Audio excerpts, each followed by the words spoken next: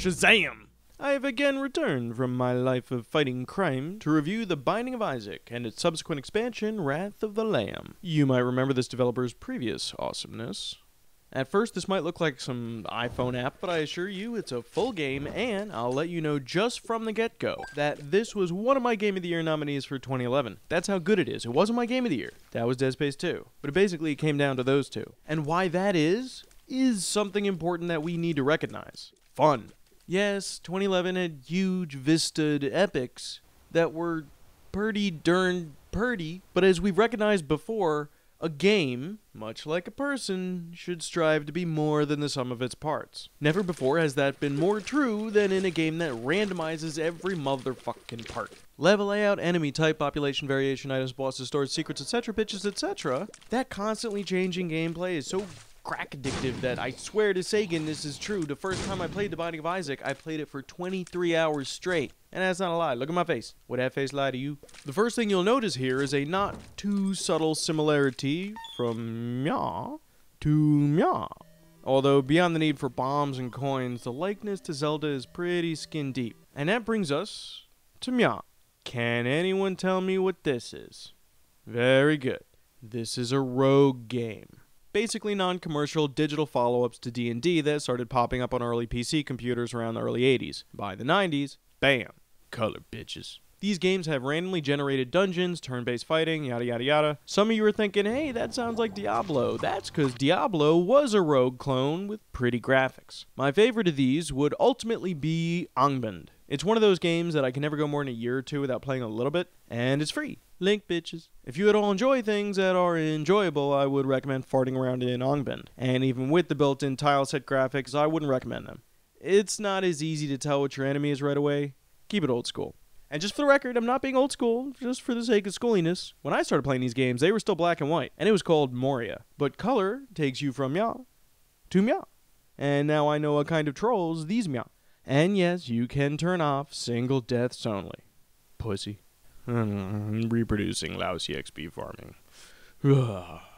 As the title suggests, the game is modeled after the biblical tale of The Binding of Isaac, in which God is feeling really insecure and tries to scare a farmer into sacrificing his son to him so that he could feel better about himself. I will bless those who bless you, and will curse anyone who curses you. Fuck you! Make a man try and kill his son just so you can feel all big.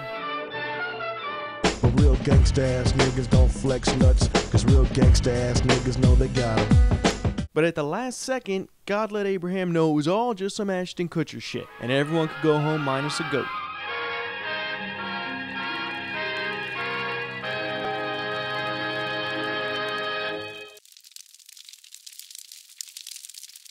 To which his flock responded, "Good one, Lord. Thou really got us with that one. P.S. Please stop being a dick all the time." So Isaac's mother is watching Glenn Beck when she hears God's voice. Isaac's soul is still corrupt. He needs to be cut off from all that is evil in this world and confess his sins. I will follow your instructions, Lord. I have faith in thee. And where we used to call people that hear voices saviors, we now call them paranoid schizophrenics. Long story short, this time Isaac was smart enough to get the fuck out of Dodge, and the game you play is basically his escape under the house. Threw himself down into the unknown depths below. You can also play as other biblical characters once you unlock them. I think Cain's the best, because he starts with a lucky foot. I know that balance is a weird thing to bring up in a randomly generated game, but the money to bomb to key ratio is always crucial and always different. And since no two runs are the same, there's no one strategy to cheap out on. I know this looks like a casual game from the art design, but it's not, and it's not at all easy. And you only get one life. One. So you die and everything resets. I love the way that items change your appearance, so you end up like a different mutant every time. Especially good items that level up your firing rate, firing distance, firing power. Those are the most important ones. Some items damage you. Like any rogue game, until you try it, you don't really know what it does. The difficulty might be a bit steeper for those who never charted good old bullet hell, like us 8-bit veterans. Oh, skills, bitch, skills! Can't touch these skills! You can't touch this. You can't touch this. You can't touch this.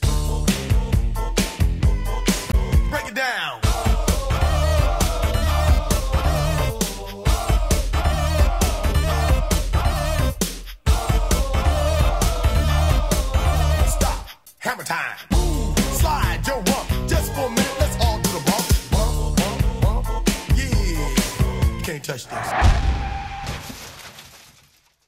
Yeah, I has them. Unlike other games, the expansion isn't an extra few levels or added content to the end of the game. It's just a threefold increase of ingredients to the game. Enemies, items, bosses, etc. So everything you're seeing here is both the original Binding of Isaac and the expansion Wrath of the Lambs combined. Since Isaac is only $5 and Wrath of the Lambs is $3, if you haven't shelled out the $8 it costs to play the full game, punch yourself. It's better than paying $60 for a game that doesn't even fucking work. Tron flashback.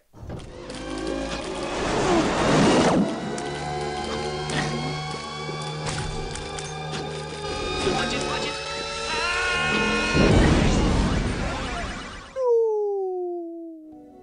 Kick-ass music doesn't hurt either.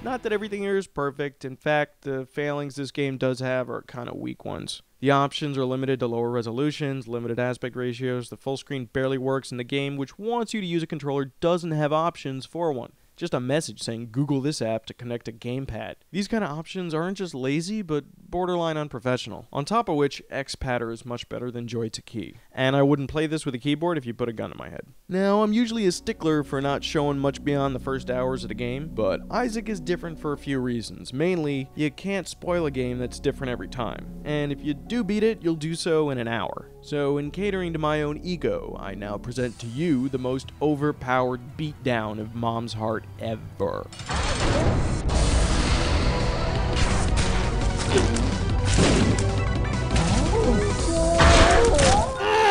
So awesome, so awesome. Can you handle my awesome?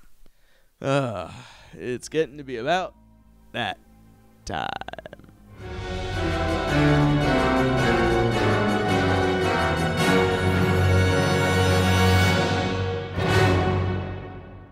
Katie Holmes Award. Cause she saw the crazy. Take all else happening in Scientology, from the creation of new ideal orgs to busting off the top of the bridge, and here is the crucial element for planetary clearing. And got the fuck out of Dodge. Run, Katie, run! Run, Katie, run!